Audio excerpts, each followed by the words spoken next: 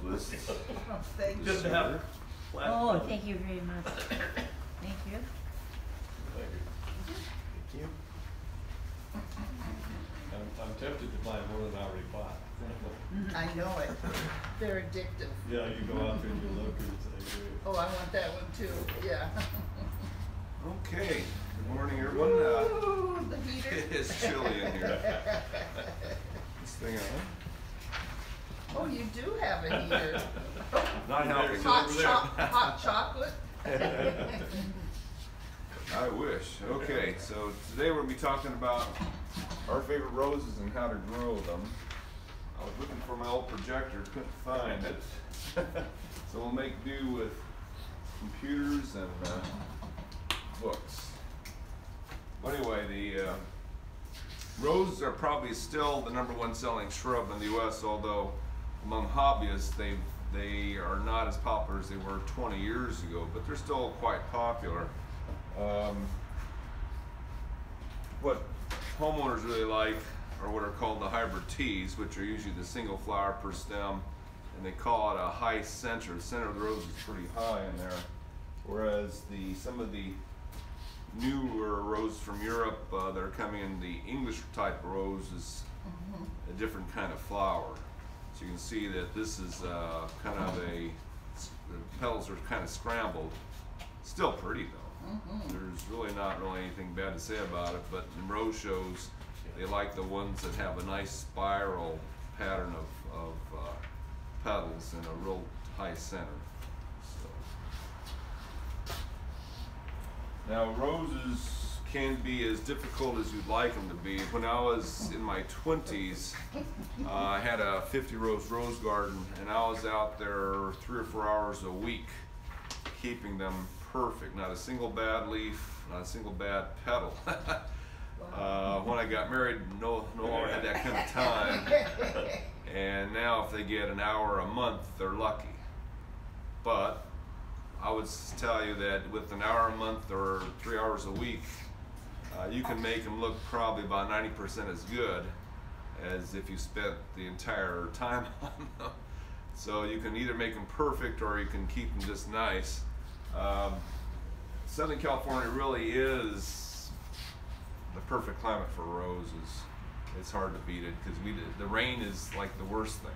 When it rains on the roses, they can certainly get diseases on the leaves and flowers, and we're on the dry side. So here in California, one of the biggest rose companies in the world is mailed into France.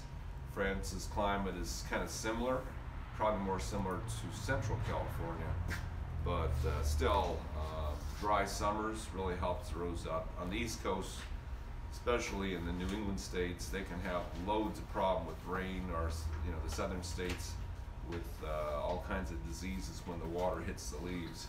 So generally with roses, if you sprinkle them in the morning, it's not a big deal. The water on the leaf has to sit there for at least 4 hours wet to cause trouble. Now if it's raining, it's not a problem either. When the rain's coming down, the new drops of water keep knocking off any disease that try to start on the leaf. But once that rain stops or the irrigation stops and the water drops sit there for 4 or 5 hours, that's when you start getting diseases. Now, if the temperature's like it is today, or even colder like it might be in January, not a big problem. We don't get that many diseases in the middle of winter because it's just too cold for the diseases to operate. Diseases like to be closer to 50, 60 degrees. So late winter, early spring, if it's still raining on the leaves, you get a lot of diseases from that. But right in the middle of winter, if it's a cold winter, the rain's not going to hurt them much. Now we don't get any frost bad enough to ever hurt a rose. Usually it's the wind that does most of the damage to the leaves, but we don't get cold enough here to really hurt them much at all, or at all, period. So the cold you don't worry about.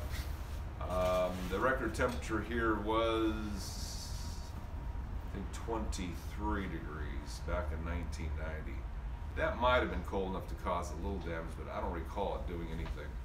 They were still fine. So compared to the rest of the country, we're pretty mild. Now, one of the big mistakes the rose growers made is that the roses they bred were for this area. In fact, Jackson and Perkins, which at one time was the biggest nursery in the world. I mean, they sent a catalog to every household in the U.S. back in the 1980s and 90s. They're no longer the same company, but their breeding ground for 20 years was in Irvine. So for 20 years, all the roses they sent out were perfect for Irvine, horrible on the East Coast. And I think that's one of the problems that the rose growers saw, is that, you know, everybody from the east side of the United States was saying, well, these roses are too difficult to grow. So they started putting test gardens all over the country to figure out which ones were good where. So they're doing a better job of that now, but I think it kind of hit too late for many people. They think roses are just too tough, especially on the east side of the United States. Now, we're selling bare root roses right now. So they'll come without any dirt on them. So this is a bare rose that's been pruned for planting. The roots came to us kind of short like that. Sometimes you get much longer roots than that, but that is this happens to be a budded bare root rose versus, I didn't bring a sample of a own root rose, but generally the way they make these is this piece right here is a stem, or was a stem, of a climbing rose. They cut it off and stuck this 4-inch piece, might be 5 inches long, into the ground, and it made roots. And then they, on the side of this stem, they put a cut in there, stuck in a bud of this rose, which is called Sugar Moon, and then cut the top of the rose off, and this bud starts to grow and makes this little bush here. So most of the roses we get in are on this climbing rose called Dr. Huey, and this is the Sugar Moon on top of it. And if anything grows from this part, we call it a sucker, because Dr. Huey will come out of this. So there's a lot of Dr. Huey roses out there unintentionally, which are burgundy flowers that bloom once and get mildew real bad. So you want to make sure that nothing comes from the bottom. Now, if it's grown on its own roots, when they grow roses on their own roots, they just take a piece of this stem of Sugar Moon and stick it in the dirt, and it grows its own roots. And they're doing that more and more now because, especially in the colder parts of the country, if you get a bad frost and the top of the plant freezes, then all you have left is Dr. Huey. Now, this rose was grown in the field, and you can kind of see where the green ends right here. It was this high in the field. And the major rose growing area in the United States is near Fresno, just south of Fresno, near the city of Wasco. For decades, probably 90% of the roses in the United States were grown right there. And the reason for that is because that area of the country, the soil and the climate are perfect. What they've got is they've got fairly heavy soil there, but that makes the roots quite short and fine textured. Like they used to grow roses in Hemet, out that in the desert areas, and it's real sandy soil, but the problem they had with those roses, and we used to buy them from them, Howards of Hemet grew roses, and they had one root on the bottom that went straight down 10 feet because of the soil they had. So they dug out the rose, you got one root on her. So that wasn't too good, so they quit growing them there. But in the Central Valley, with that heavier soil, the roots tend to be finer and closer to the surface. Plus, starting in November in that area, they get a lot of fog there, called tule fog. And so when they started harvesting these roses with big plows, they just plow them right out of the ground. They can just leave them there and collect them leisurely off the surface because they're not drying up. It's just totally fogged over for weeks on end in that area. So the rose growers all settled there, plus it's dry in the summer, no diseases at all. Now this rose is 2 years old. They used to grow 3-year-old roses. So back in the 60s, the roses were 3 years old. The stems were much thicker. Beautiful plants. But to save money, starting I think in the 90s, they started making a 2-year crop. Now the rose growers up there, it's a 2-year crop, it's a 5-year cycle. So 2 years they grow the roses in the ground, and then for 3 years they grow some other kind of farm crop, because you can't grow roses in the same soil that quickly. So when they harvest the roses out of the ground, half the root system's left in the dirt. And so that ground there is full of rotting rose roots. You put another crop of roses right into that, they don't grow. It didn't kill them, but they just don't grow. They don't like their own dead relatives in the ground next to them. So the same thing happens in your yard too. If you're replanting a rose garden, do not plant in the same soil. And I've done that. Back in the 80s, we heard about the rose replant syndrome. I had a 50 rose garden. I was replacing roses every year because I got bored pretty easily. For the first 2 or 3 times I did it, which the rose garden was less than a few years old, there was no issues. The roses did fine, but by the 3rd or 4th year in the ground, when I replaced the rose, darn thing would bloom once, not grow more than a few inches the entire year, and just sit there next to roses that were thriving. So the new rose going into where the old rose wasn't a good idea at all. And even if it was just between 2 other roses that were 4 feet apart, put them right between there, that didn't work either, because you had to cut through rose roots to make that hole, and then put them in, they wouldn't grow. I finally pulled that part of the rose bed out, put hibiscus in, they did fine, they didn't care.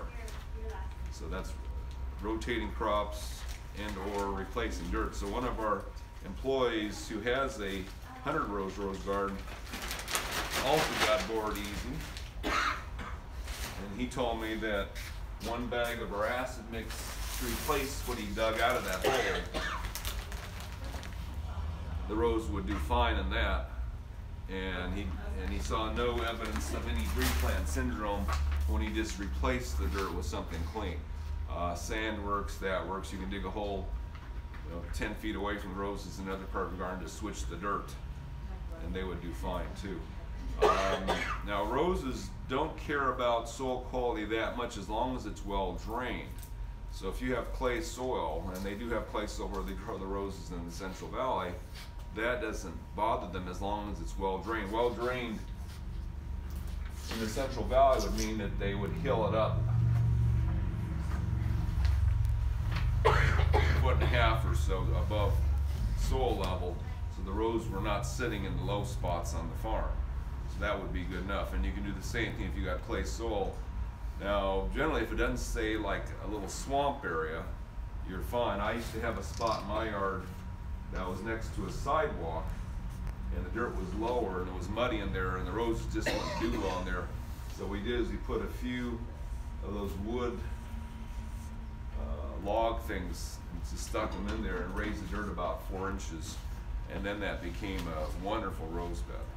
So just raising dirt up just that much turned in from the worst area in my yard to about the best area of the yard. So it doesn't take much soil raising up to improve that soil quality.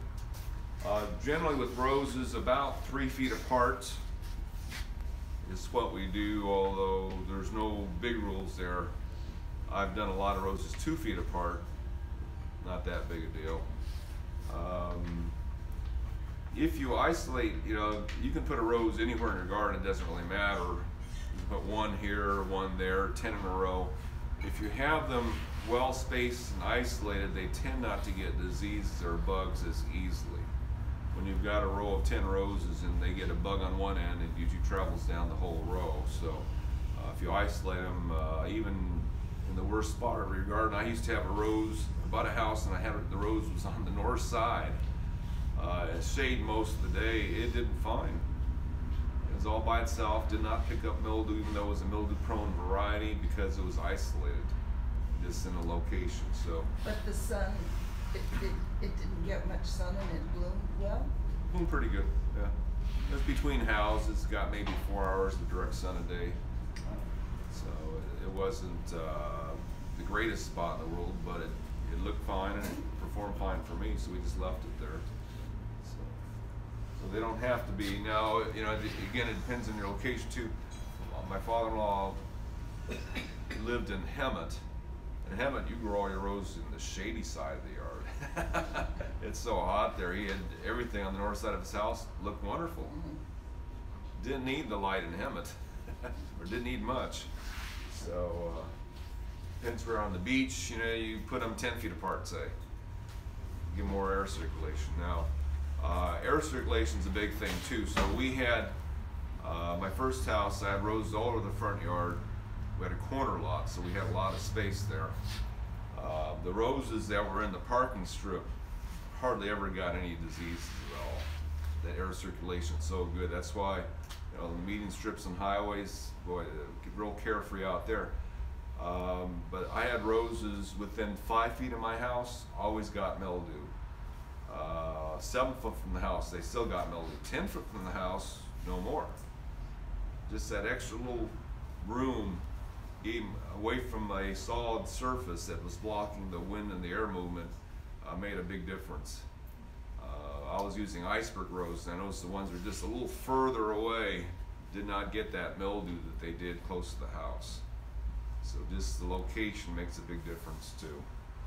And of course every year is different. Some years we have more overcast weather like this, can cause more mildew problems. Sunny, dry weather, not so much.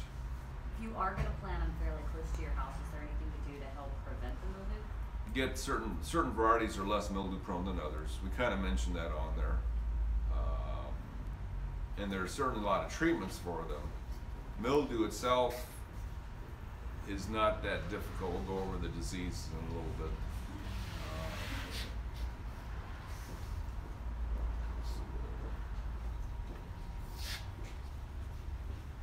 Now there's the different categories of roses. So the single flowered ones are hybrid teas. So that's what we use for cutting to make the big singles like this. In general, but it's general, because there are short hybrid teas too, but most hybrid tea roses, the typical one, 5 foot tall, leggy at the base. So hybrid tea roses generally are not the greatest thing to put in the front of your garden and the street side of your house, because they're leggy. The ones that are more presentable in the front yard are the Floribunda.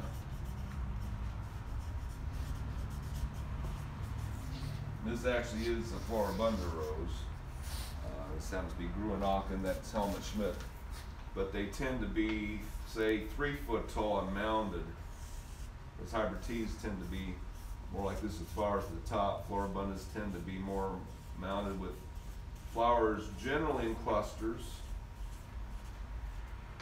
So more presentable for the front yard.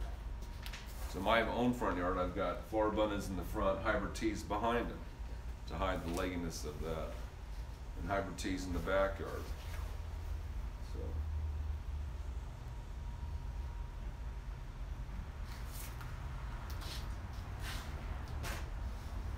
The first, you know, the original roses in wild just had 5 petals, and then I guess man got to them pretty quickly and started selecting the ones out that had more petals. So you can have roses now that have over 100 petals on them. This one certainly has a lot. This one's hard to get. Gruenachen, we've been trying to get it. We've been ordering it for years, and our growers never have any to sell. Someone must be buying them all up. Gruenachen, it's considered by many to be one of the very first Floribunda roses out there, and David Austin considered it to be the rose that he copied to make his English roses because he loved the look. The thing about the original roses is that most of the wild roses and the early roses only bloomed in the spring. For about 3 or 4 months, they'd just have one good big bloom, and they'd be done for the year.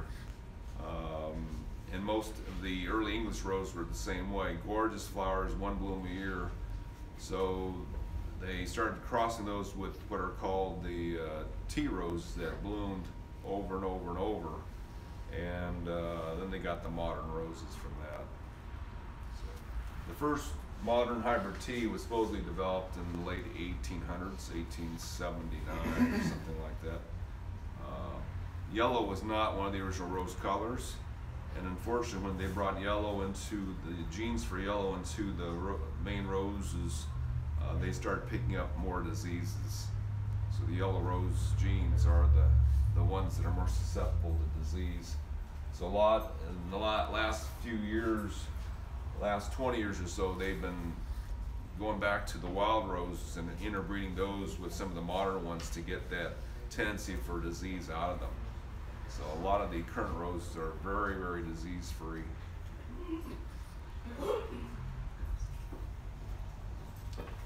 Okay, so when you plant your bareroot rose, this year we're worried because the air is so dry compared to last year. We've had quite a few years in a row, you know, in the last 5 that have been very dry. Now, so when you're, you know, on roses in general, if the fluffier the ground is, the more sandy or light textured, more breathable the soil is, the faster and taller the rose grows. So in clay soil, you tend to get a shorter plant, and sandy soil, you tend to get a really tall plant. I had a customer who said he was stationed in Saudi Arabia as a consultant. He had his trailer parked on the sand. He wanted to grow roses. They told me it was crazy in the sand, but he says his roses were over the top of his trailer. They would grow 10, 12 foot tall. So that's what happens in the, so most florist roses are grown in sand because you get those really long stems. So in my house, we found out you may not want to put your roses into really sandy soil because they get too tall. I mean, I have floribundas, my partner, we did that. The floribunda roses are 5 foot. We're going, okay, that wasn't a good idea. And they grow this high. Floribunda roses, just too big for the location. So fluffy soil or making them, you know, taller is maybe not always the best idea. But anyway, they do like that good drainage. They like a lot of water. So when you plant them, this was the original soil level. But if you're in Minnesota, you take the same rose and plant it this deep. Because in Minnesota, if this freezes, the plant's dead. So they put them far underground where they don't freeze. So back in the 80s, we wanted to check and see what would happen to the rose if you planted it that deep. So we did it. They look fine. You know, everything was coming out of the dirt, but there was no downfall to that. So if you want to plant your rose this high, or you want to plant it this deep in the ground, it'll do fine. I would say make sure the stems stick out of the ground a little bit, but that is fine. It doesn't hurt them at all. The only thing you have to watch out for, not in a new bed, but in an old bed, is that any cut tip on your rose, if it's freshly cut root, freshly cut stem, in contact with soil roses that have been grown before, they can catch a disease called bacterial canker. It's not fatal at all, but it causes these cancer-like growths where the cut pieces are, and it's hard to cure that once they get it. It doesn't usually kill the rose, it's just unsightly. They have this big gall on the side of the trunk. But we found when we're replanting our own rose bed, if I had clipped them and put them in the dirt that day, they would generally get those big knots on them where they were in contact with the dirt. If I clipped them the day before, put them back in a plastic bag, and then planted the next day, didn't happen. So we made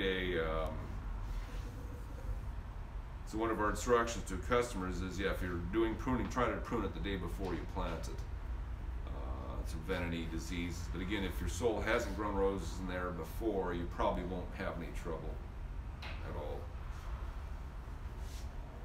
Now, the other thing, you can plant them like this, but if the wind comes up or the air stays real dry, you can put them in the ground, water them real thoroughly, get everything around them real wet and muddy, then slop the dirt up to here on the stems. And wait for the new growth to start off the tips. When you see the new leaves start, take that dirt off. Back in the 90s, I said, well, I don't have enough dirt here. I put planter mix on it, burned off every single leaf that tried to come out. So make sure there's no compost in that mix that you put around the stems, because compost by nature is eating up dead leaves. But it can't tell a dead leaf from a live leaf. So you put compost around your live leaves trying to grow out, it just eats them up too. Compost around foliage is really dangerous. On the stems, it doesn't hurt them, but pile it up on the foliage, or it'll eat your leaves right off. So don't do that. So I learned my lesson on that. You can use Our potting soil doesn't have any compost in it, so you can use that, but don't use anything that's got ground up plant material that's called compost. Generally in the ground too, we do not recommend putting compost in the soil at all for any plant really. It doesn't seem to hurt roses that bad. You know, for 40 years, now for 20 years, we were telling our customers to improve the soil by adding compost in ample quantities of it because that's what we were told. So in my first rose bed I made, and I made it in a raised bed that was raised up a few feet, a foot and a half. We made it like at least 30% compost mixed with the native soil there. It was a lot of compost. Planted the roses, that was the rose bed I planted them real deep in. The roots that grew off the stems were fine. All the roots that were down deep in that stuff, all these roots were black and rotten after a few years. Because I had pulled the rose out of the ground and I noticed that the roses below 6 inches in the ground were just black and slimy. I thought I had planted the roses too deep because I didn't know what was going on. Then we figured out later, too much compost in there. What compost does to the soil is it consumes all the oxygen the roots need to survive, and it creates sewer gases on top of that. So all the roots near the surface were fine. They were healthy. The rose had grown a whole new root system on the top, but all the roots that were down a foot deep into that composty soil were black and slimy. They were dead, all rotten off. But the rose had regrown its root system so quickly, I never noticed anything wrong with them. They were fine. So roses are very quick to compensate for all the soil problems you might give them. Yes. So you're saying if we buy in the bare root roses, we had roses in there previously, and so how deep should I think you said use a whole bag of soil? That's 1 cubic foot. That's a lot of soil. Okay. So how deep do you dig it down? If I were planting rose bush right there, you said I could dig it down about that? Yeah, 1 cubic foot. So if you dug a hole 12 by 12 by 12 inches, that would get all that soil in there. That'd be enough to put this in. Okay, and then how deep? You said you could plant about where your fingers are all the way up. Well, this is how it was in the farm. Yeah. If you went up this deep, you're fine. Doesn't hurt. You have to go up that deep? No, okay. All right. But with the dry air, so it takes a plant from, bare rooting, they just plow them out of the ground, but all the little roots are torn off. It takes about 2 weeks for the plant being back in the ground to restore its root system. And even though roses have a lot of wax on their stems, if the air is dry and the wind's blowing at all, these things can just shrivel up like prunes and they won't grow.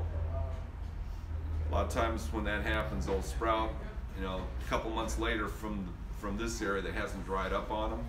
It takes a long time to recover from that. If you bury the stems temporarily, just slop the dirt over the stems, that'll help keep them from drying out. So you're saying that about where your index finger and thumb is, if you plant there and then pile the dirt up, just mound it up around those leaves, right. Is what you're saying. Right. Okay. The LA Times once had an article saying that if you don't have enough dirt, you can make a cone out of newspaper. Just take a whole bunch of newspapers, make a cone out of that, tape it up, and then fill the dirt in there. So that's another possibility. If you just wrap them up with paper, period, that'll hold the humidity in anything you want that doesn't heat up on them. Just wrap the stems up. You can put green moss in there. You can put just wet newspaper in there, paper towels in there, cloth in there, anything to keep the dry air from drying up the stems. That works too. Like the tree roses tree roses have that 3-foot trunk on them. You can't pile dirt that high. So they have trouble when the wind blows. It's nasty. And I forget, you said leave the mound of dirt on there for how long? Till they sprout. Till you see the new growth come, and then you just wash the dirt back off. And if you use the dirt from the old rose bed, it's not a big deal for just that purpose. If you used all your good soil right here and your old soil, you can mount it up over the foliage, over the stems temporarily, and just wash it back off. That's fine. I mean, back in the 90s, when we had our old rose guide, it showed just to put the dirt on them until they sprouted out, no matter what the weather was like. We had a lot of drought years.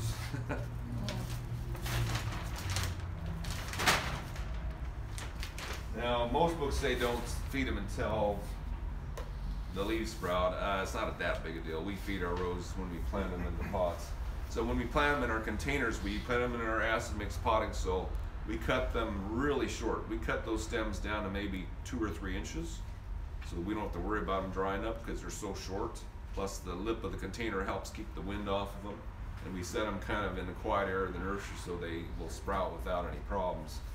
So if you wanted just to cut them real short, if you've got an area out on the parking strip somewhere, the wind, it's always windy and dry, you just cut your stems real short. Most of the wholesale rose growers that pot up thousands and thousands of roses in pots, they cut their stems down to just a few inches. Here's a question. What's the best size to put for potted roses? If I have a patio garden, what's the best idea? Well, rose will easily fill up a 15-gallon bucket, but a lot of people like half barrels. I mean, the roses can get pretty big. Yeah. So, I mean, the first year you can probably get by with a 12-inch pot. For long term, a bigger pot. But even then, by summer you'd have to water the thing every day. Whereas a pot this big,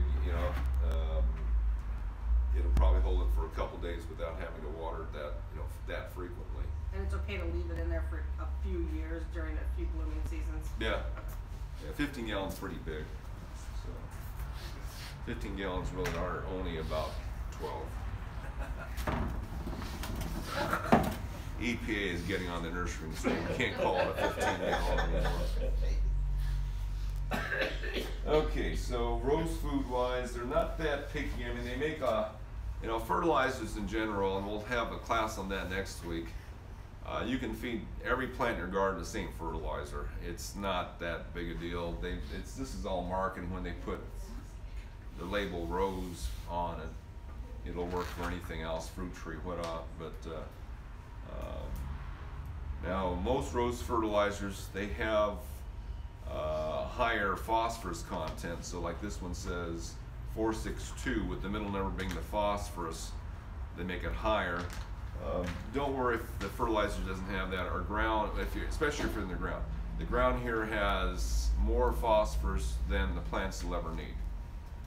So that's one item we don't have to add. It's the first and the last numbers that are most important to the soil around here. Now in a pot, this is fine. They can use that high middle number. This is an interesting product. So this is organic.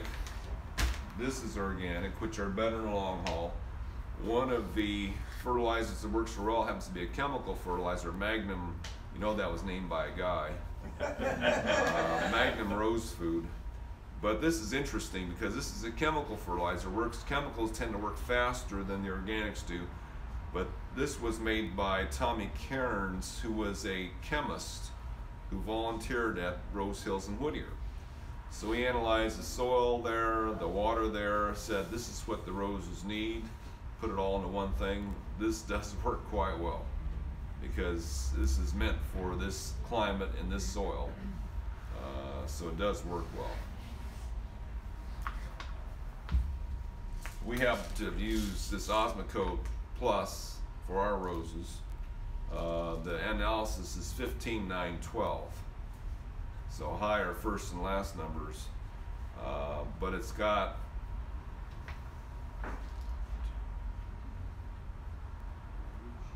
$11 minerals in it. Now plants need 13. You have to add 13. Plants are made out of 17, but some of those hydrogen, oxygen, carbon, and aluminum are so present in everything that you don't have to add, it's water and air, it has hydrogen, oxygen, and carbon.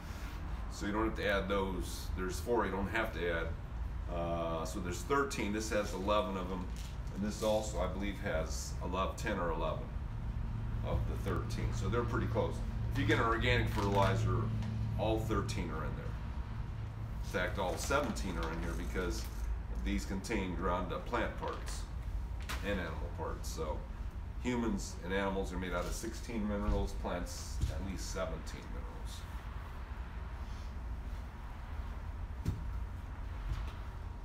But, you know, if you get a lawn food, it'll probably work. So. Now, the pests that you encounter in roses,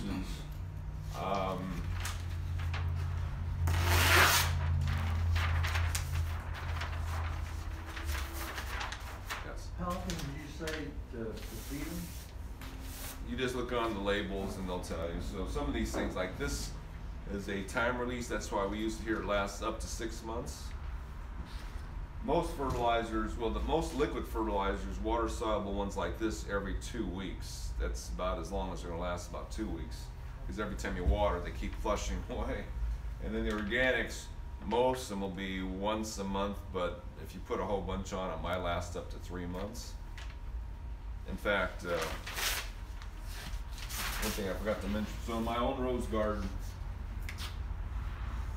you have the roses planted. And once they start sprouting, you know, level off the soil again. And then I usually cover it with, you know, if you don't cover your dirt, you're going to get weeds and all kinds of stuff going on. So what I usually do to cover it, and you can renew this every year, I'll put down some of this garden compost. And there's a lot of brands. This happens to be a generic brand from Ready Grow, but Evie Stone makes one, Kellogg's makes one, all the different manufacturers make a similar nutritious compost, a little bit of chicken, a little bit of miscellaneous green mulches, waste products and things like that, and put it in a bag. So I cover that usually 1/2 inch to 1 inch deep over the whole bed for nutritional purposes. In fact, that alone seems to feed my roses for 6 or 8 months of the year, just that. And then on top of that, I'll put on 2 inches of something coarser to really keep those weeds down and last the rest of the year. So this one tends to last about a year before it disintegrates. Some things last longer. If you get those real chunky bits of bark, they can last 3 or 4 years. Back in the day when we had redwood sawdust, I put redwood sawdust in one of my first beds I ever did. Never had to replace it. Redwood decomposes really slowly. They said 7 years before it decomposes. So not much nutritional value there if it lasts that long, but certainly it kept the weeds out for a long time. So you just kind of layer them over the soil.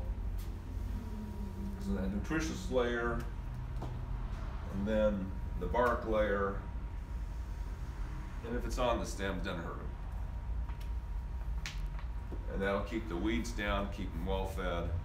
You're in good shape that way. Then you just water a lot. Now most people who grow roses as a hobby water them daily during the warm weather. Say around here you can pretty much water daily April through November. You don't have to water much, but watering daily is a little better than watering once a week or twice a week. Now there are some rose gardens that are set up with two irrigation systems. So the famous Portland Rose Garden in Portland, and Portland truthfully is kind of like it's inland 70 miles, so it's actually in the summertime it's rather hot. Not like San Bernardino hot, but close. Pomona might be a decent analogy to Portland, but what they say they do is they have sprinklers and they have drippers. So they drip irrigate to provide the moisture to the roots, but they sprinkle the foliage every day, they said. And that has kept them, a lot of the diseases off them, because the diseases don't like that splashing water. As long as it doesn't stay wet too long, it really helped with the mildew there and other disease too, just wash them off. So they turn on the sprinklers, they said, every morning for about 20 seconds, just to get, and it washes bugs off too, they said. It knocks the aphids off of them. So they've used, I think they said they cut down about 80% of their pesticide use just by sprinklers alone. Now, back in the 60s and 70s, we didn't have all the chemicals we do now. And one thing I remember my father doing is going out to the rose in the morning and washing them down. Get that mildew off the foliage, just hit it with the hose water. So that's the way we used to do the roses, is clean them up with water. So you can do that. And again, you're doing that April through November or all year round? Well, we water them, But I mean washing off. whenever you have the problem. Now, mildew, which is our biggest problem here, is powdery mildew, is late April through the end of June. That's mildew season. And then again, in the fall if we have humidity. But mildew does not like it hot, doesn't like it above 90, doesn't like it below 55. So mildew season is late April through June. It used to be, you can time it, exactly, but our weather's so weird now, we get April weather in January sometimes. But back in the 80s and 90s, when I used to take care of thousands of roses at the store, I was our rosarian those years. It's like, third week of April, you had to start watching for mildew. Now, back in those days too, the only thing we had to use was an oil product. So neem oil is kind of harsh. There's another oil I have on the shelf. This is called horticultural oil, which is a refined mineral oil. Neem oil is an organic oil, so it's got a bigger name, but this actually burns roses easier, especially double delight and paradise. You spray this on them, you're going to get burnt foliage. They just burn real easily. The horticultural oil, a lot less burning. It's cleaner oil than the neem oil. But back in the 80s, when we didn't have as many rose problems, we would just hit all our roses with the oil once a week. The leaves glisten, look like you'd oiled them up. No aphids, no bugs. I mean, we didn't have to do a whole lot with them. The oil did everything. But then the 90s hit, and we got black spot from back east, downy from Australia, or wherever that disease came from. All kinds of problems. Then we had to start using the heavier chemicals because, at least for the nursery industry, you can't afford to have your roses look terrible, and your own home never had to do that kind of stuff, because even if you picked up downy or black spot, it was just a temporary thing. But for our plants at the store, we didn't want to see that on the plants at all, so we had to buy all these really heavy-duty chemicals. I mean, among rose professionals, some of the products that we've used to keep the diseases off: Banner Max, Compass, Heritage. These are names you'll see among people who have the big rose gardens. They'll use those chemicals. We're just a few roses, things from Bayer are fine. And you can get it. And in my house, I don't even use those. I just use the oil products. Captain Jack's Dead Bug Brew. These are good enough. Generally, they're good enough.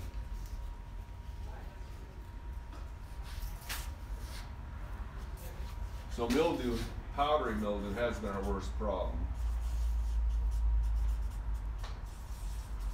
When we had El Ninos in the 90s, the thing that really scared everybody was downy mildew.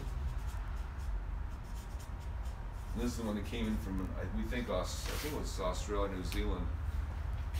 And we haven't seen much downy around. I mean, we get it, you'll get it if your roses are packed can to can like they are in the nursery, but in your own home garden you may never see downy. But what downy does, when it stays wet and it's cool, is that the leaves on one plant will just turn yellow and drop. Powdery mildew is not a systemic disease, it's just in the leaves on the ends of the branches. So powdery mildew, you cut it off, you've gotten rid of it, but downy gets in the stems and cause lots of trouble on the plant. It may kill a real small plant, but downy doesn't like heat, but it needs it wet and cool, and that hasn't been in Orange County weather for a long time. But back in the mid-90s when it first came in, boy, the big rose growers like Heinz was in Irvine, they were panicking because all their leaves are turning yellow and dropping. because it rained some of those years till June. So and they couldn't clean up the roses, so they were showing me some of the things they were doing. Every time they had pruners with little bleach bottles on the blades. So whenever they made a cut, it would spray bleach on the cut because they didn't know how it was spreading. So it was crazy what they were having to do to stop the downy. Downy happens, this product here called Garden Foss will take care of downy if you get it. I mean, you probably never get it. If you get it, it's not a big deal. Garden Foss is an interesting product because in many states it's not even registered as a chemical, because it is actually a fertilizer. It's mono and dipotassium salts of phosphorus acid. So there's no waiting time. You can go back, you know, most of the chemicals that are considered poisons by the EPA, they tell you can't re-enter for 4 years or 4 hours or until it dries off, or 12 hours or something like that. They'll have that on the label. This one, there's nothing written because it's not a poison, it's a fertilizer. And it just happens that the phosphorus, you raise the phosphorus content in the plant and it fights off diseases very well. Not all the disease, doesn't work on regular mildew, but on downy it works good. On certain root rot diseases it works really well. We were actually sent letters by the University of California saying this is a miracle cure for avocado root rot. You can take a tree that's on its last legs, inject this into the trunk, and it comes back. So it's used a lot in the trade now. And it's not really very dangerous, yes. You had recommended that for downy on that one giant rose I had, and it worked, but I've been spraying the leaves and it seemed to got it under control when the weather changed too. Do I treat the soil too with it? Since it is There's a many fertilizer? ways, yeah, there's many ways you can use it. So they say on avocado orchards, they'll just put this in their irrigation system now and then. So you treat the soil and the leaves, because if it's in the stem, it's gotta Right. be inside. You can of it. treat it any way. You can spray it on the trunk, you can spray it on the leaves, you can spray it, you can put it in the dirt. Yeah, it did somewhat fix it. Now when we get rust and black spot, we just pick off the bad foliage. That's pretty much all we do when we see those. If you're on the East Coast, it's a major issue with the rain all summer, but here we get the rain now. Timing is important too. So in my rose garden back in the 1980s, there was an article saying, why do we prune our roses in the winter? You know, prune them back and strip them off and get them restarted in the winter. When the rains are the main things that cause the diseases, you should wait till it stops raining. So at that point, yeah, I totally switched from pruning my roses back in December or January to pruning them back, if you're gonna prune them back at all, prune them back in April. By April, the rain is pretty much over, or it's going to be within the month.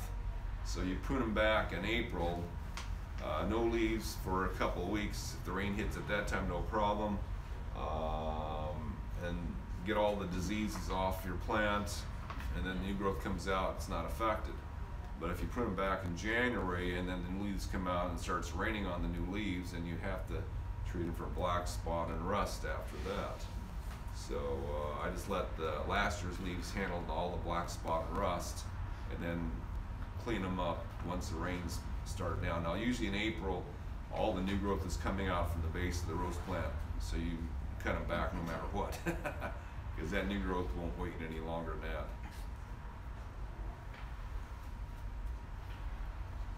Now, pruning technique is not talked about as much. In the old days, we had books written on how to prune roses properly that was written to rosarians. Nobody does those anymore because apparently it don't matter how you prune roses. The main thing you want to do is after the flower's done, if this thing doesn't fall off and they start making a seed, that'll stunt the next round of flowers, so you make sure you pinch that off. But you know, in the last 20 years or so, they actually have pamphlets now on how to prune roses quickly with chainsaws. Wow. Because they can't find enough volunteers to prune the rose gardens anymore, so they just chainsaw them. And what they did was they did a study in England where they had 50 roses on this bed and 50 roses on this bed. They had the best rosarians in England pruning these, and they had chainsaws doing this side. And they counted over the years how many quality flowers they had on both sides. And in the first 5 years, they can't find any difference. They're going, this is crazy. The chainsaws are doing just as good as Roseanne, so they ran it another 5 years and still found no difference between the two sides, so they gave up. Apparently, it don't matter how you prune the rose, as long as you take off the old little flower heads, it doesn't matter. So, so you can throw all the books out that tell you how to prune them now. You know, if you want a prettier plant, yeah, you prune them yourself. You don't use chainsaws, but but apparently they still make good flowers if you don't know how you're pruning. So they do say, you know, if you have a bush, you don't do this with chainsaw. You come up from the bottom and go through it like that from both sides. So if you want to know technique on chainsaws.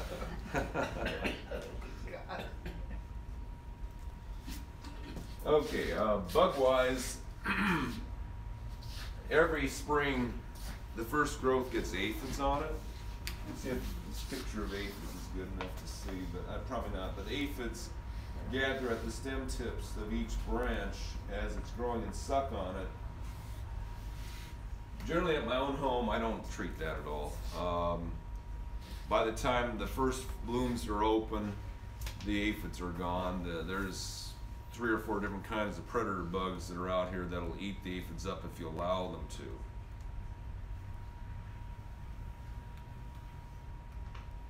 Yeah, Scott, you couldn't see this from the back, but the green things up here are aphids. They're small. The thing about aphids is they're one of the quickest reproducing animals known.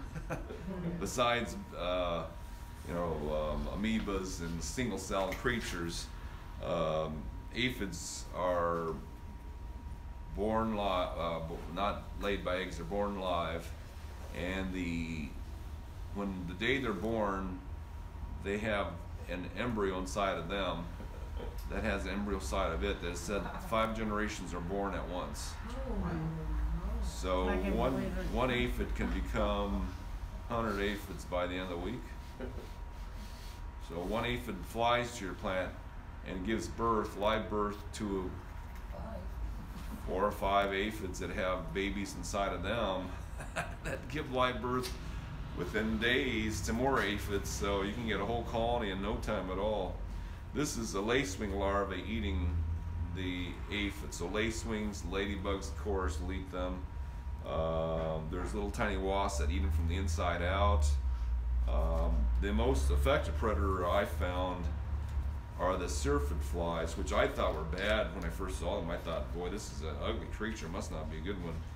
But you might not be able to see it, but this is the green maggot.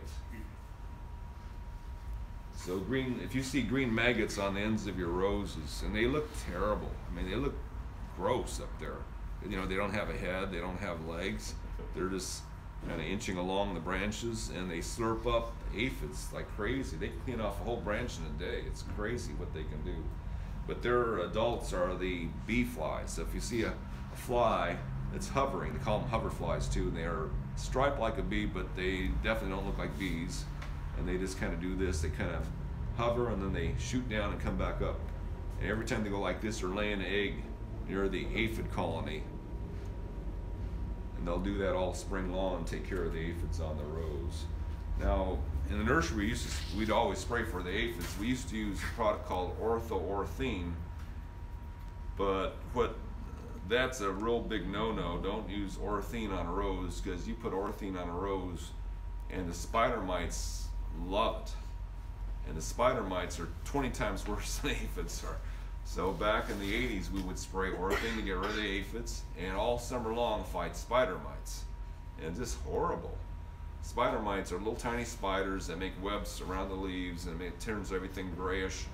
The result of too much pesticide use, killing off all the predator mites that eat the spider mites. So you want to make sure you don't use products that hurt those. The Bayer products aren't so bad. The oil won't hurt the good mites either. In fact, oil is about as effective as you can do against spider mites if you get them. But back in the 80s, before we had the good oils, we would have to strip every leaf off the rose to get rid of the spider mites and then hose them down real good to keep the mites off it for a while, and then the new growth leaves would come back. Sometimes they get spider mites again. We would fight them all summer long, but nowadays, you know, in the mid-90s we stopped using orthene, and stopped getting spider mites at all. So it was that one product that was causing all that problem for us.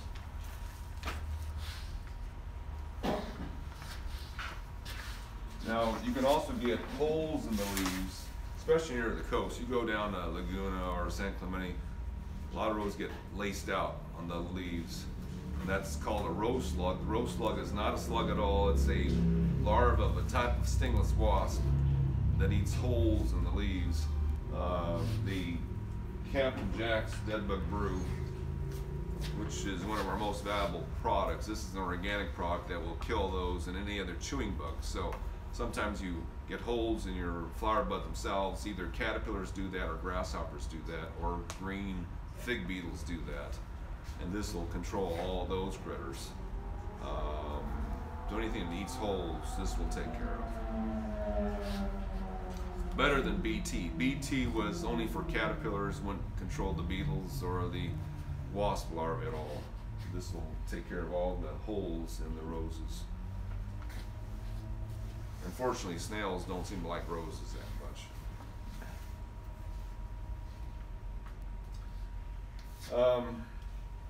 The big bug problem we've had lately, the one that's kind of messing us up now, is chili thrill.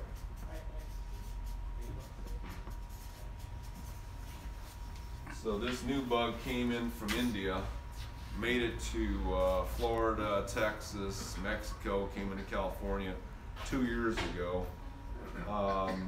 It's a hot weather insect. Fortunately, it's a hot weather insect, so it only affects us for a few months. Down in Florida, it's hot for about 5 months of the year, or 6 months of the year. You know, it's above 80 constantly. That's when you get chili thrips. And chili thrips will attack almost any new growth on almost any plant. So roses have new growth all year to get the new flower buds out. Well, the chili thrips will just make all that new growth on the end of the branch turn brown or gray, because they're slicing it up. Chili thrips, which are about the size of a little sliver, are kind of a long-shaped creature. And what they do is they slice a hole in the tendinous part of the new growth, the leaves, the stems, whatnot, the buds, and whatever oozes out of there, they lap it up. And that's how they feed. So they're slicing and dicing all your new growth on your roses. It all just turns ugly and shrivels up. So for the first sign of heat till the end of the heat, you cannot have any new flowers at all, certain areas. The center of this attack seems to be central Orange County, say from Tustin to Huntington Beach area. Not so much, for some reason, not so much in Liso Viejo or Mission Viejo or Foothill Ranch, but it seems to be more the center. I'm not sure why that's happening. We see a little damage in South County, but not much, not like here, where every single flower bud gets totally messed up. This year, the heat didn't come till August. It started getting hot at the end of July, so we saw this critter attacking the roses August, September, maybe a little into October, and then that was it, just 3 months. Last year was more July, August, September. This year it happened a little later in the year. Just so happens that Captain Jack's does a good job. Now Captain Jack's, unfortunately, the way it is in this bottle, it doesn't stick to the rose leaves at all. So I should have brought it over.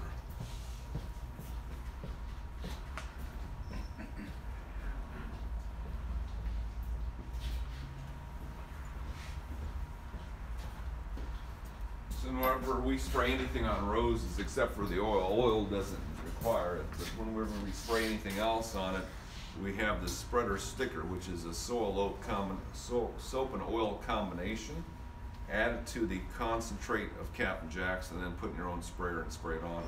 You can put a few drops of this in here, and it'll do the same thing, but it makes it stick better to the waxy surface of the leaves and flower buds.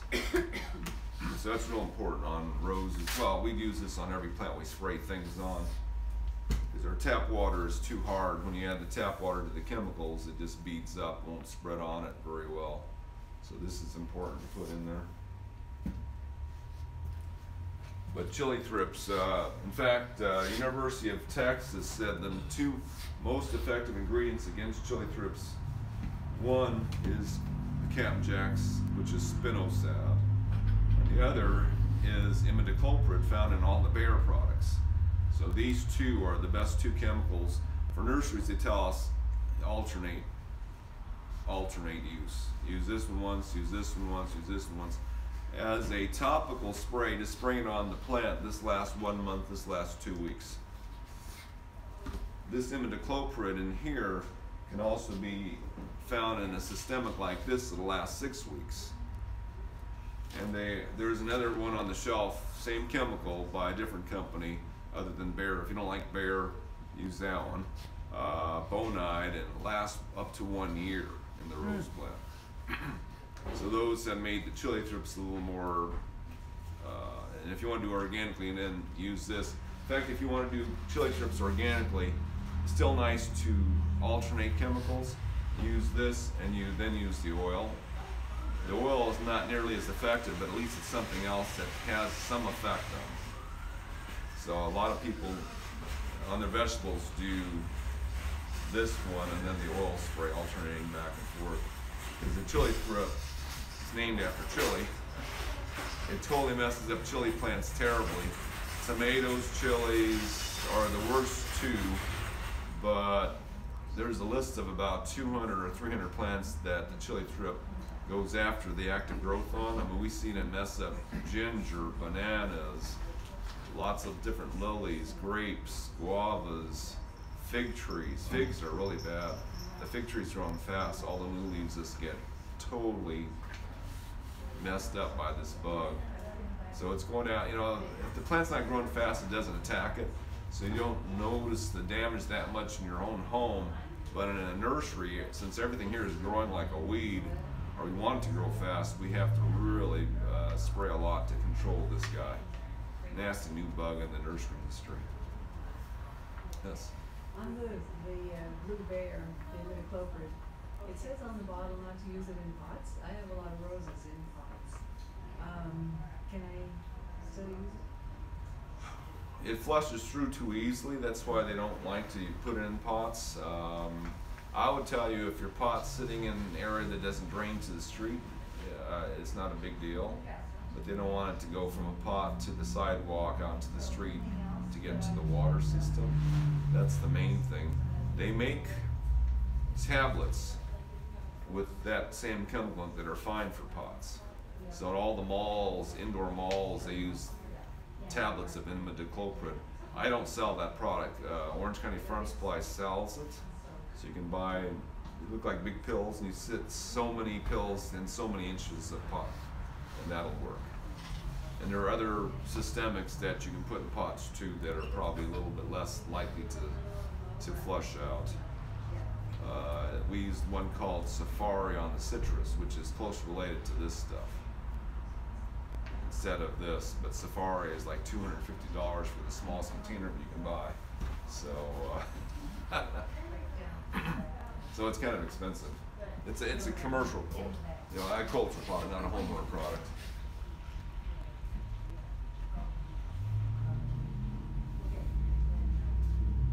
That's pretty much all the bugs you have to worry about. Grasshoppers, you have to hand pick those. They don't, no chemical kills grasshoppers. Okay, some of the roses that we really like. Gary, you know, there's a million insects and pests, of which I tend to think nature has them there for a reason. So I hate to go after probably any of them. Mm-hmm. I love ladybugs and, you know, whatever.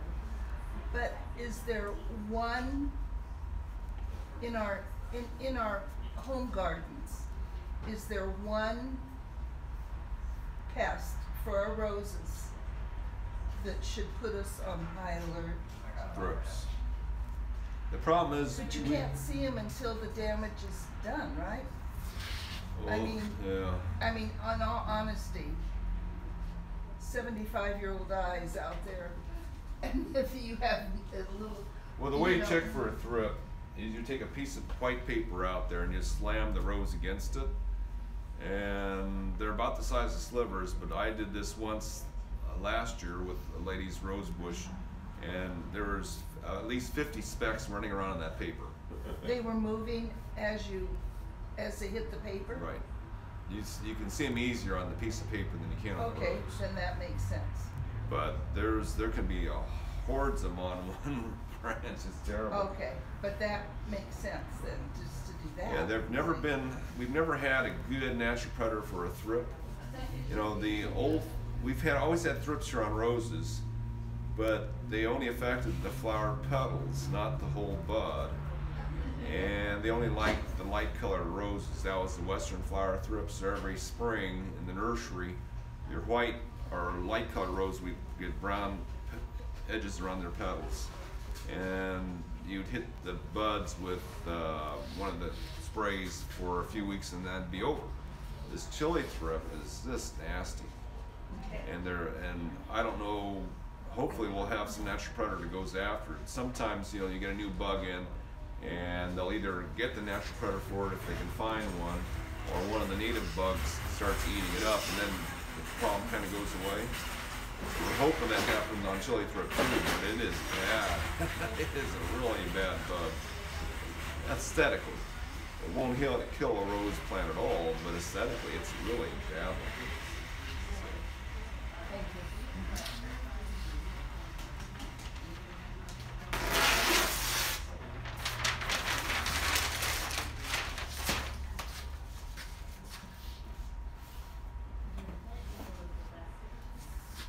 So, hopefully this is big enough to see.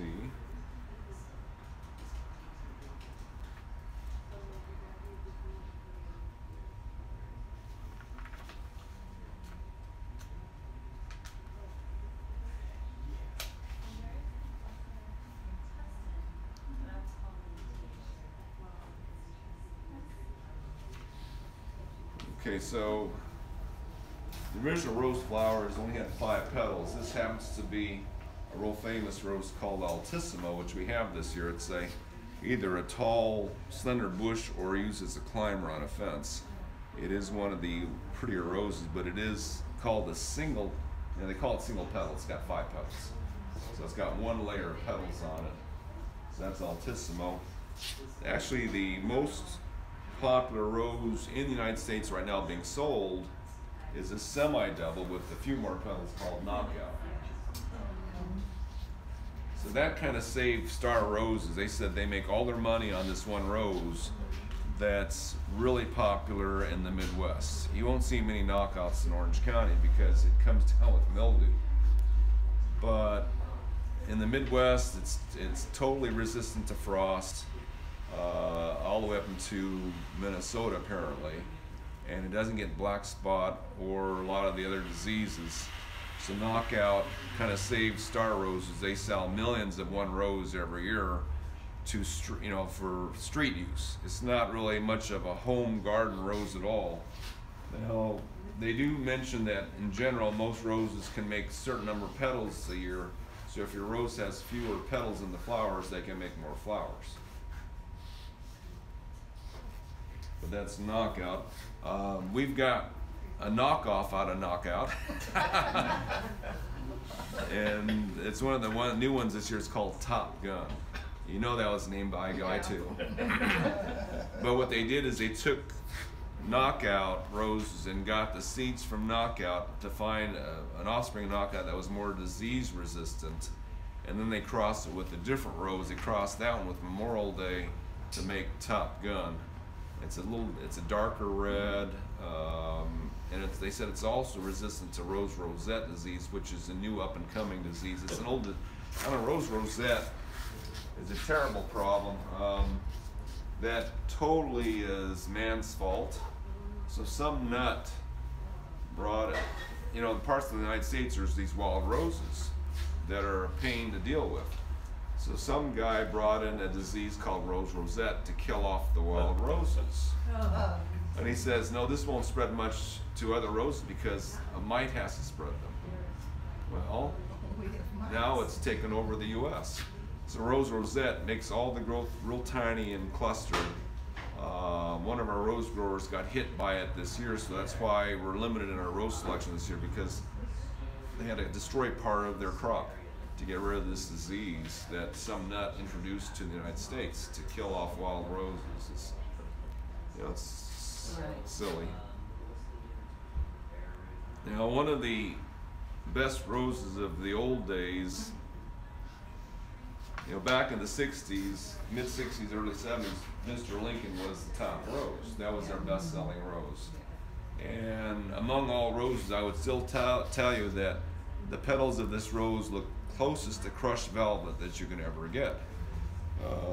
So that's an opening bud on Mr. Lincoln. It's absolutely gorgeous. Mr. Lincoln has its problems. Now here's a picture of Lincoln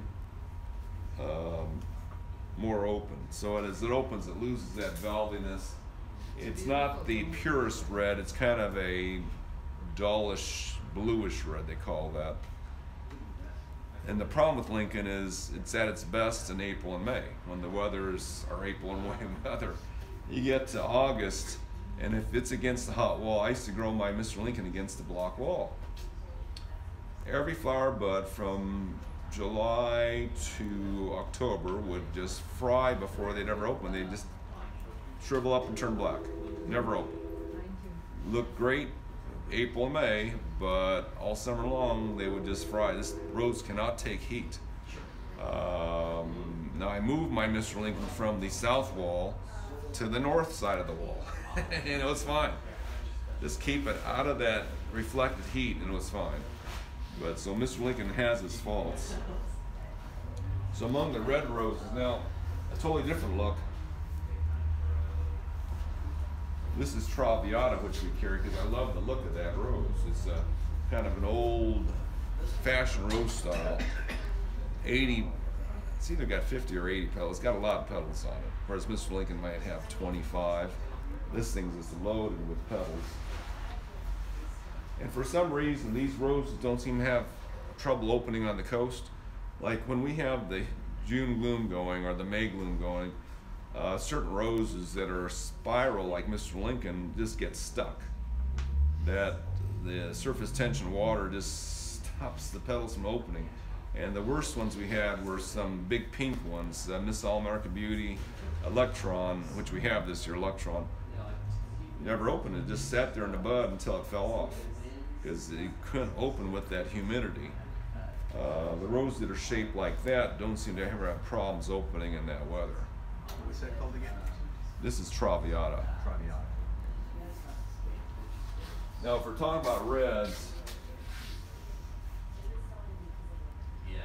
the most perfect shaped red rose is now considered Veterans Honor, which we have. So if you want to win a rose show, Veterans Honor gives you that perfect spiral shape, perfect color, lasts a long time. What the rose people like for rose shows, it's perfect, but it doesn't have much fragrance to it. But other than that, it's close to being perfect. Olympiad, also highly rated. That came out in 1980. That one looks like red plastic. It's so fake looking. It's really a fake looking rose because the petals look just like red plastic, and the thing will last a week out in the heat. So those are two top rated red roses for rose shows. Of course, we still sell Mr. Lincoln because it's so famous, and it's got perhaps the best fragrance of any rose. It's really nice. Chrysler Imperial, close related to Lincoln. We couldn't get it this year because of rose rosette disease. But Chrysler and Lincoln are the old-fashioned roses. Chrysler may be the only rose ever that will ever be named after a car. Mr. I can't remember his name, Lamberts developed it, and he called Chrysler, and he got 2 free cars for naming the Chrysler Imperial after the car. You know, I don't think that'll ever happen again, but named after a car. I think the best overall red, now this is up for, you know, for discussion, but a lot of people tell firefighter is the best compromise between fragrance and shape and everything. I like Ingrid Bergman better. We have both. And I would say in the garden, you can't beat Ingrid Bergman. It's absolutely gorgeous plant in the garden. It's full, you know, it's not, most of the reds are leggy. Ingrid Bergman's not a leggy plant. Stays full to the ground. Plenty of flowers, no disease problems, decent fragrance. You know, if you smell it outside, it's not as fragrant as Lincoln or Chrysler. You bring them inside, and our customers tell me, boy, it really smells up the house.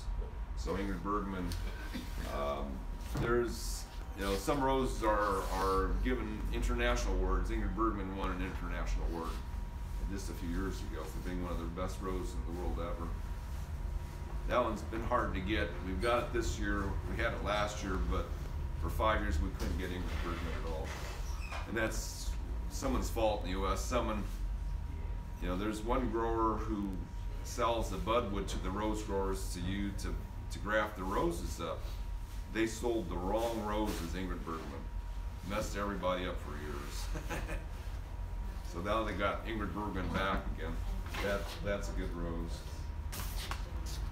If you want the darkest red, Ink Spots as close as you get to black. Ink Spots was developed in the 80s, and then since then other companies come out with their blackest roses.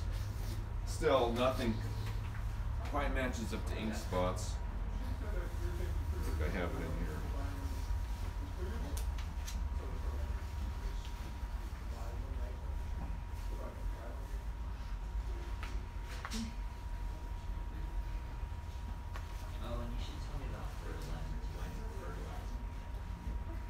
No, I didn't get a picture of that one.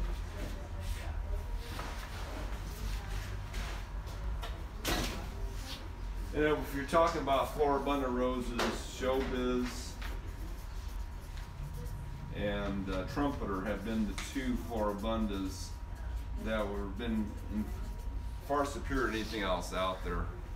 So though, if you need something less than 3 foot tall, these two are really short, and they always have color on them. Very little disease, especially showbiz. Very little disease on that. Trumpeter's slightly more disease prone, but still not bad. What colors are those? Showbiz is pure red. Trumpeter is slightly scarlet. I've grown them side by side, they're close. Slightly warmer red than showbiz. There's a new one out this year that they had to rename because it was named, I can't remember now, they brought it out as a better name, than they had to rename it Brick House. Because they had another rose already named, but they had named it Brick House. That sounds like a terrible name. It sounds like something that won't sell at all. We brought it in this year. They said it would rival Showbiz as being the best floribunda red, but I don't know. We've heard that over and over. Like someone wants Lava Glut from Germany. It means lava flow. That one wasn't as good. There's been quite a few that have not matched up with those two. Of course, we have that new one, Top Gun, this year, but that's a little bit taller rose. Top Gun is essentially a rose that belongs in the middle of the street somewhere. So that's your red roses.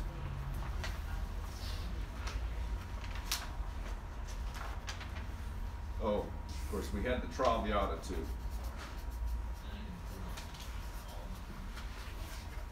Which is an English style of rose.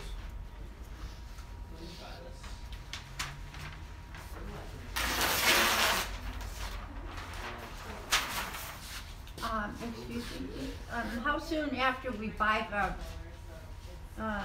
bare root roses do they have to be planted?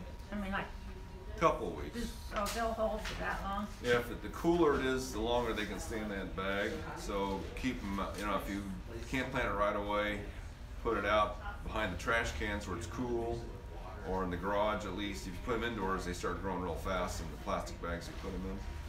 So try to keep them cool. I mean, the growers can actually store them till May in their warehouses, because you know some of the growers that are in Wasco, they can't sell them to Maine until May because it's too cold up there. So they just keep them. It's like 48 degrees in their warehouse, and they keep misters on them so they can you can just store them that if it stays cool, you can keep them a long time. Okay, pink is complicated. Let's go yellow first. So on the yellow roses, yellow has always been a problem because the first yellows, the color was great, but the flowers only lasted one day. They were just that weak. Helmut Schmidt, which is this one, was actually one of the first yellow roses they made that lasted more than a day. So this, actually the first one out was New Day, and Helmut Schmidt was off of New Day. New Day didn't have any shape, but Helmut Schmidt could win a rose show because of the shape of the flower. So Helmut Schmidt came out, still considered a light yellow. There are two most popular yellows now, St. Patrick and Radiant Perfume.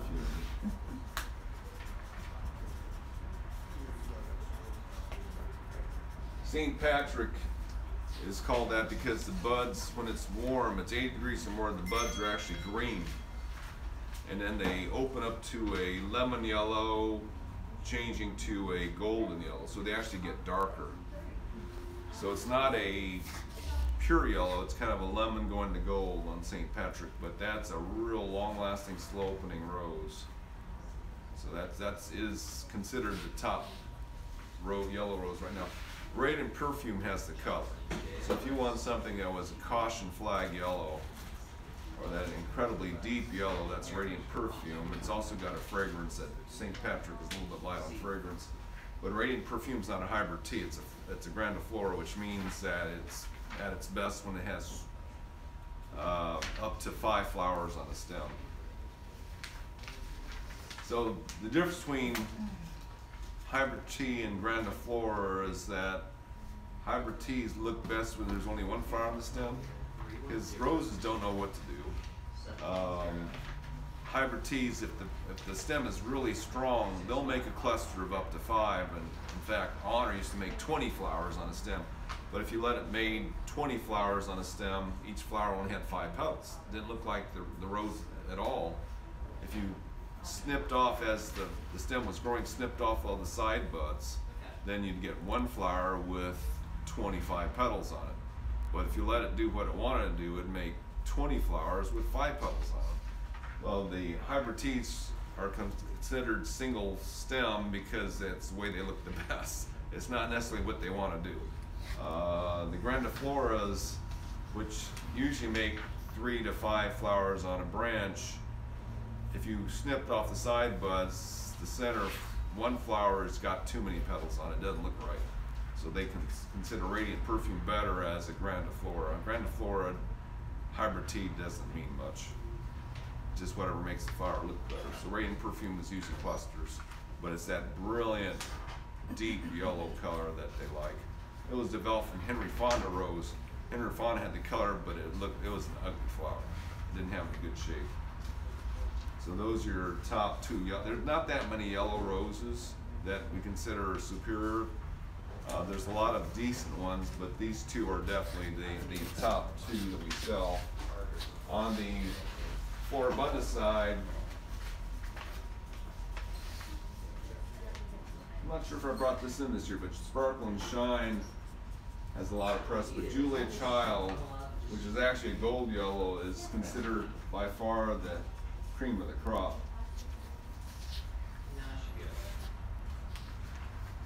She selected that one for herself before she died. They said there were 60 of them at her estate.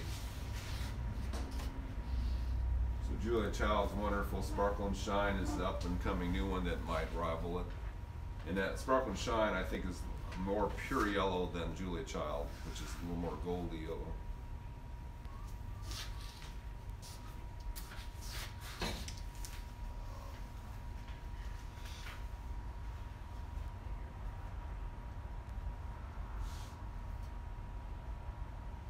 Trying to think of the old yellow four bundle that used to be the top rated one, but I can't think of it anymore. Gold medal? No, there was, what are they called anymore? So yellows, there's still not that many great ones out there. On white roses, there's two at the top, Sugar Moon and Pope John Paul II. Those two, you know, before in whites, well, we had one called Full Sail a number of years ago that was decent. But before that, we didn't have a white rose that either looked good or had fragrance or was disease resistant or any combination. But these two, both great fragrance, good disease resistance, big flowers, Sugar Moon being a little bigger than Pope John Paul, nice form, not much to say bad about them at all. But they're recent. They've only been around for about 5 years. Before that, we did not have a perfect white rose. We used Honor a lot, but Honor had that problem and wanted to make 20 little flowers instead of one big one. JFK has always been popular because of the name, but it was a pretty lousy rose. Pascali was another famous one, but if it was above 80 degrees, it was about that big. So very small hybrid tea. But these two, Sugar Moon is the top rated white right now for the rose shows. Of course, in Floribundas, you have Iceberg, which is, You see all over. yeah. And it's hard to beat it because it makes its next generation of flowers before the first one's done, so it's never out of color. Iceberg can grow 8 foot tall if you allow it to. Usually you see it in the landscapes, it's about 3 foot. You prune them every 3 or 4 months to keep it that height. Otherwise it wants to keep growing. It's a big plant. Not many other whites to compete with it. They brought out Knockout White, or White Knockout. We have those out there too. It's called, in our display, it's called the Knockout White. So it's in with the teas. It's supposed to be more resistant than Iceberg actually gets diseases fairly easily, mildew pretty easily, but out on the street it doesn't. Knockout White's supposed to be more disease resistant than the Iceberg.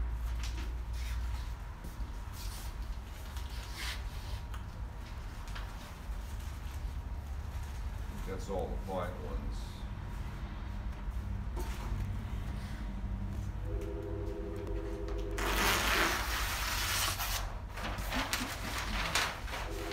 Now the lavender and purple rose are interesting.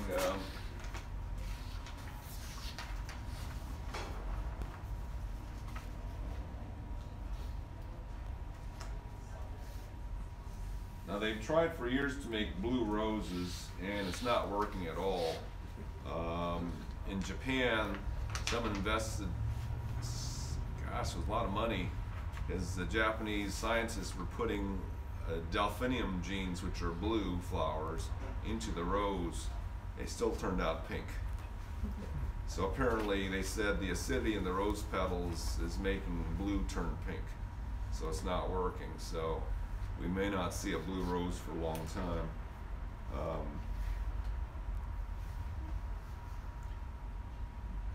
They've come up with these though that are kind of neat color. This is Twilight Zone, which is nice deep color. And actually we've had this color out there since the 1980s with Intrigue, which is a real plum colored rose. And almost every single plum colored rose out there is really fragrant and very disease resistant on top of that. So those roses, I think it's just like the red gene turned on over and over and over, so it gets darker and darker and darker, but it is a neat color. So that's Twilight Zone. We also have Twilight Zone's a grandiflora, but it is a big rose. We have Ebb-Tide as the Floribunda version of that. And if you like mauve, now normally mauve, Barbara Streisand has real popular one, but that got messed up because of the rose rosette disease.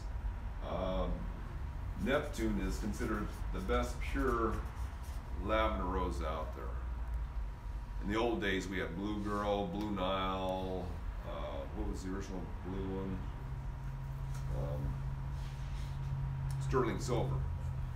Sterling Silver was a really lousy rose, but the color was really nice. Almost pretty much all the lavender roses have great fragrance. Neptune is probably the best pure lavender rose out there, and then if you want to go Floribund on that one, it's Angel Face is pretty nice too. So in the mauve or light lavender tones, those two are the top ones.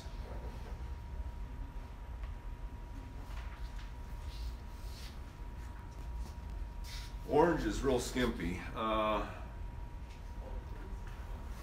best orange rose we had ever grown was Cary Grant, but I cannot find that anymore. I'm not sure why they're not selling it. A lot of times if rose growers stop selling roses because they don't propagate well. So back in the 80s, there was a rose called White Masterpiece that was the best white rose out there, but Jackson Perkins stopped growing it. So I asked another grower if they wanted to grow that, and they grew it. They said, yeah, we'll grow anything. But they had a hard time growing White Masterpiece. They said that when they grafted, only about 20% take. So that's why they stopped growing it, because it was just hard to reproduce that rose. But it was, White Masterpiece had like 50 petals. It's just incredibly big white rose, but they quit carrying it all together. I don't see that at all. And Cary Grant may be the same problem. This orange rose, gorgeous rose, nice orange with a hint of red in it, but mostly orange. I just can't find anymore, so I'm not sure what to tell people. This year we have Dolly Parton, which is orange red. So it's more on the red side, but you can, you know, it's not a pure where you'd call it an orange red. So that's maybe the best orange we have. We have another one called Boom, which is a light orange, which is quite nice. Let me see. We have a picture of it in here. Oh, and we have Ginger Snap as a small flower.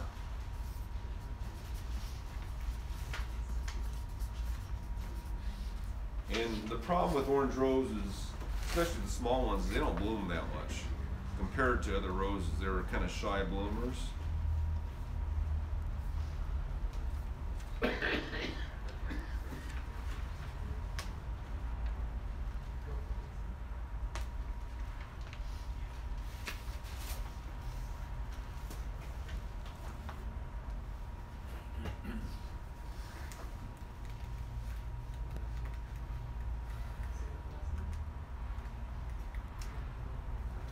So this is Baboon,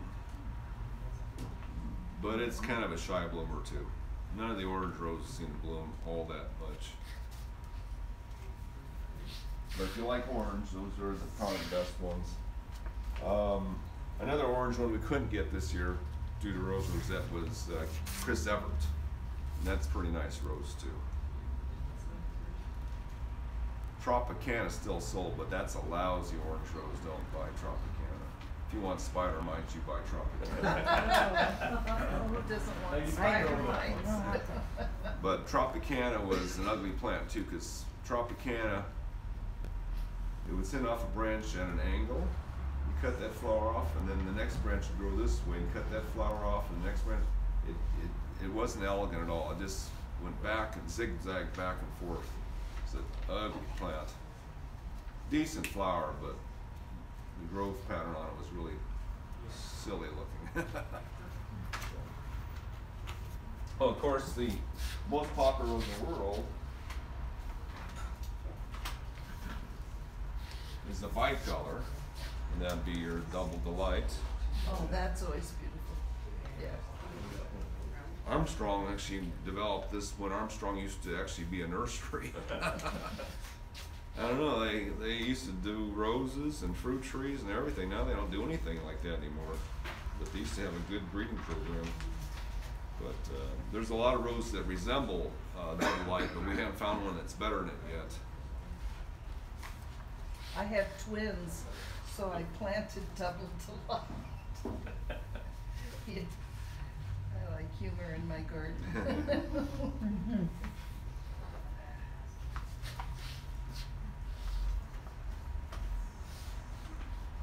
Back in the 60s, well, late 60s, early 70s, this was the most awesome rose we had, Color Magic. So this one started out real pale and then darkened on the edges, just kind of like Double Light does, but not quite as much. But this one was developed in Southern California and it wouldn't grow any place else in the country. So they had to take this off the market. You don't find Color Magic much anymore, but it was, you know, the flowers were at, you know, at least that big. They were huge. I grew that, but it's so cold sensitive that there's no way you can grow it any place in Southern California, because even in my garden, every winter we lose half the stems. They would freeze. It was this very tender rose, but what a flower. That was one of those real incredible ones.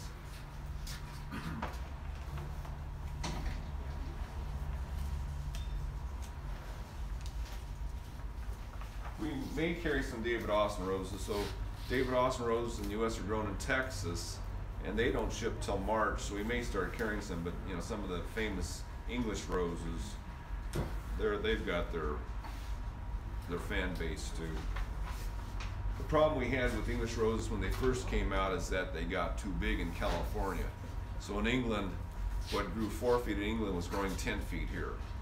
So they had to find out what, you know, the ones in England that were like 2-footers were fine. But some of the stuff they were sending us, what was that first one? Thomas, I can't remember the first one. It was the Graham Thomas. Yellow rose, 5 foot in England, 12 foot in California. Wow. So they had to figure out what was going on when they brought them here. So are you have you ordered some for March or not? Not yet. You know, I mean, They don't usually take orders till January. I mean, everything in Texas is, you know, Texas doesn't wake up until after the New Year's Day. all right. So we still have time. But they charge a lot for the roses. You know, their bare roots would have to be, I don't even know if they're doing much bare root. Bare roots would have to be in around $30, and containers are around $50. So they're real pricey. One of the new series that came out is called the Iconic series because they have dark centers. So they haven't had roses with that, I don't know, it looks like a Rose of Sharon. So we have this one this year called Easy on the Eyes. A more famous one was already sold out, so I couldn't get it. It's called Lemonade, Iconic Lemonade. It's yellow with a red eye. So this is kind of a mauve pink with a purple eye, burgundy eye. In fact, they said the flowers start out orangey, orange colored, and then they go to this. So it's a little different. Easy on the eyes, but they tend to be not real big flowers on the small side. But first time they've come up with the dark centers like that.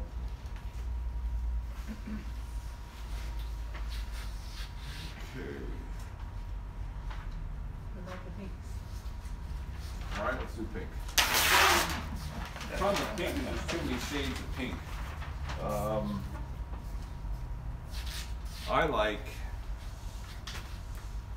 my favorite has to be Yves Piaget, which is an old-fashioned looking flower, but and it's a lilac pink, but that thing fragrant, no disease problems, lasts forever, blooms its head off. Hard to fault that plant at all. Milan de France, which is partnered to Star Roses, they based the whole series of roses on the Yves Piaget. They call it the Romantica series. This is still the best of that group, but yeah, it's a wonderful. I don't think I have a good. You know, they don't make good pictures of Yves Piaget at all. On the internet, you can find some nice ones, but I can't find any ones in books at all that I have. Now, one of the landmark pinks happens to be New Zealand. New Zealand is kind of a coral color. I think if I have a picture of that on here or not.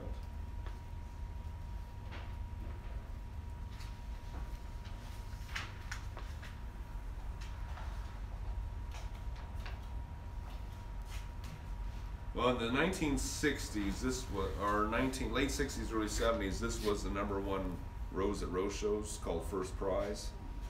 So I think we brought it in again this year. It's always been a good selling rose. It's a real tall bud, kind of a swirl of different colors of pink in there, light and dark pink. What's the name of that again? First Prize. Oh, First, yeah.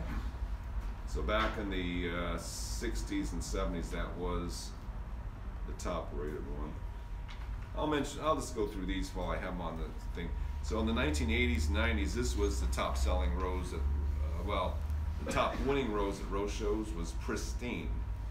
Gorgeous light colored rose, but it quickly got its nickname, the 30-minute rose.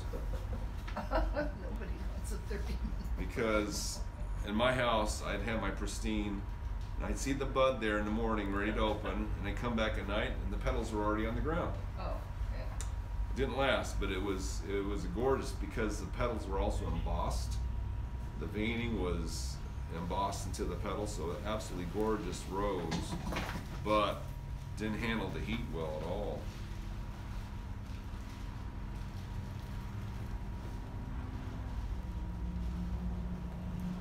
And I'll show you this one. This was the top show rose in the 90s. That's Touch of Class. Throughout the 90s, this would win all the awards. It was a trumpet-shaped flower, never opened totally like other roses do, so it always stayed that shape, which the rose people like. And it can be anywhere from salmon pink to coral pink. It would just change with the weather. Bad mildew problem though, so we don't carry Touch of Class anymore.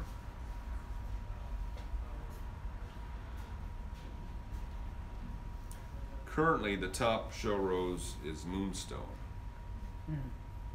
If it had any fragrance, it'd be perfect. It doesn't have much fragrance at all, but it is gorgeous. It's a big flower. In fact, the plant is beautiful too, in that this rose tends to have all its branches be very symmetrical and candelabra up. So on all the roses, be at the same height, with the same big dark green leaves. It's just a perfect show in the garden at the same time when it was blooming. So that's Moonstone. But yeah, not much fragrance on that. And I don't have a picture of, I thought I had New Zealand in there.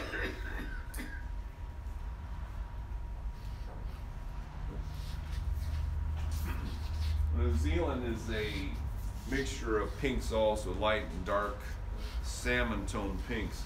But New Zealand, which was developed in '84, was one of the first roses that combined disease-resistant leaves with lots of fragrance. Wow. Before that, if the rose had fragrance, it got mildew, or if it didn't get mildew, it had no fragrance. When New Zealand came out, it had both. So they use that a lot in breeding. So a lot of the roses, New Zealand, the problem with New Zealand is that the stems on it, well, it's not a problem. The stems are green and they're almost thorn free, but very tender. But a lot of the roses you can see were developed from have the same green stems, very few thorns, very soft stems, which probably don't do well in the northern states. But New Zealand had that combination, long-lasting flowers, good fragrance, no disease, at least no mildew. Barbara Streisand is a descendant. Neptune seems to be an offspring. A lot of offspring in New Zealand over the years for that combination of fragrance. So the old ones, First Prize and Electron. Electron, you can tell, was made at the start of the atomic age. Electron, the solid deep pink, First Prize with that swirl, those were the big names. One other one, Miss All American Beauty, those were the big three pinks from the 1960s and 70s. They're still good roses. Not known for their fragrance though as much as some of the modern roses are, but still overall good roses. The ones we sell a lot now with the fragrance Peter Mayo, or Maylee, how do you pronounce that? Grand Dame. These are both deep pink, lots of fragrance, little disease.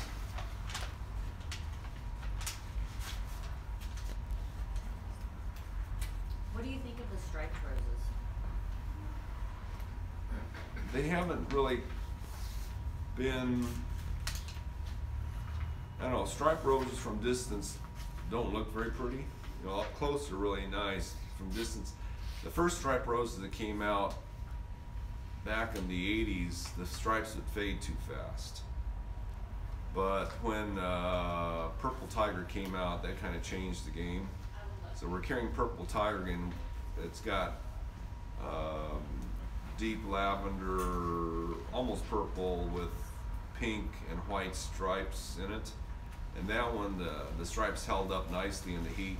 And then Sentimental came out, that changed the game too with more fragrance.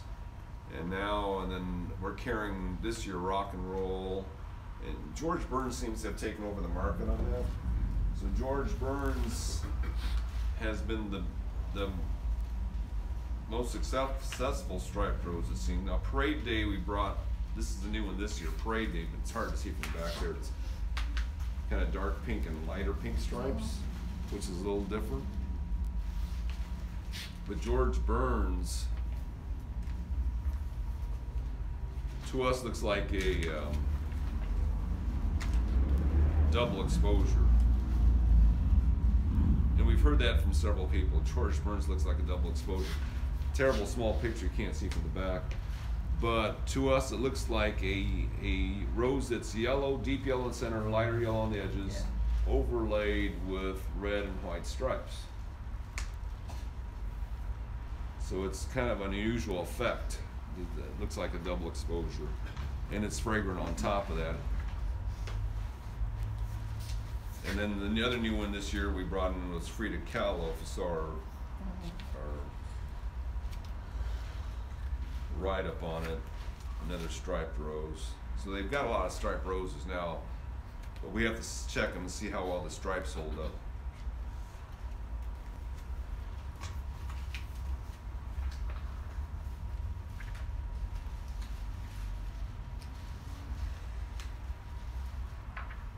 Okay, well, probably the rest of the roses, if you, another, and I've always liked the deep pinks. So Pretty Lady we're carrying this year. And we know they're trying to copy Rena Hugo, so for a number of years we got a rose called Rena Hugo from South Africa.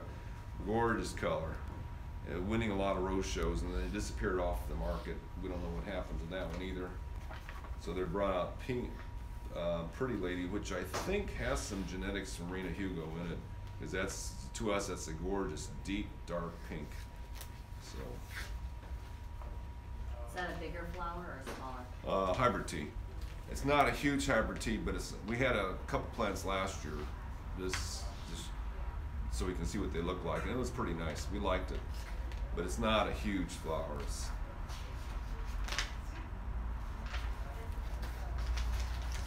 Any others? I don't know if there's too many others. Some of the ones from France, Princess Charlene de Monaco is a shell pink, and that one's pretty nice. It's an English style rose.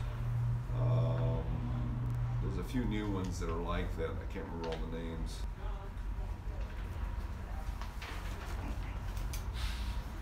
Any other questions today? Climbing roses, which are recommend. I have a north wall. I'm not crazy about yellows or whites, but I need a climbing rose. Well, the best sign climber is Eden, and well, okay, the best sign climber actually might be the red one, Don Juan, but it's in short supply. I don't know why we can't get it. We've been trying to get it for years, and it's always been, they've always run out. But Eden has been a really, well, this is a terrible little tiny picture. But Eden is an English style rose. It's deep pink that opens to white. So it's got the white edge, it's got a lot of petals. From this company, they said this is their best selling climber, and then there's a pink version of it too. There's a red version also, but the pink and the original one are the best ones. Very disease resistant. Flowers last a long time. What is a climbing rose? Oh, it's just a rose that grows long stems. So in nature, roses, climbers are actually rambling roses. They just kind of grow stems that grow like 10 foot out, just ramble over the ground. So you can put them on a fence or on a trellis or on the side of a walkway and have them go up. We have a Eden on our front fence climber. Might have some open flowers today. That Altissimo red one is pretty nice too. And a lot of English roses turned out that they were the real tall ones were better used as climbers. 4th of July, which is the striped one, is another real popular one. And we have that one out there too. We also have Night Owl, which is almost a black purple. So that's another climber we have. And the white one we have is Cloud 10, which is kind of a English style white flower. Cloud 10. The biggest rose in the world, it's a climber too. It's Lady Banks. And Lady Banks is real famous in Riverside. All the inland areas carry it. There's a Lady Banks in Tucson, Arizona. It's supposed to cover an area that's 80 by 80. Wow. That's a monster. But it only blooms once a year. So it blooms, you know, if you go to Riverside, Mother's Day, they're in bloom, yellow or white versions of Lady Banks rose. Here they get mildew. So the only place you can really use it is along the street.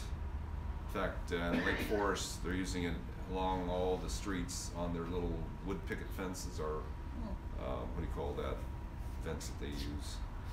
But they've got Lady Banks roses because they don't have thorns. Okay. Great. Go buy some roses. Yeah, thank you. All this we focus on.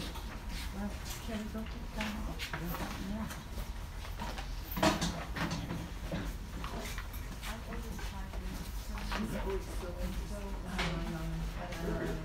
Saturday morning, so basically, the roses that I have now, they were doing, and all of a sudden, I don't know if it was the summer or not, but they look really well. Jelly So, whatever, so I need whatever you recommend to get them a good start.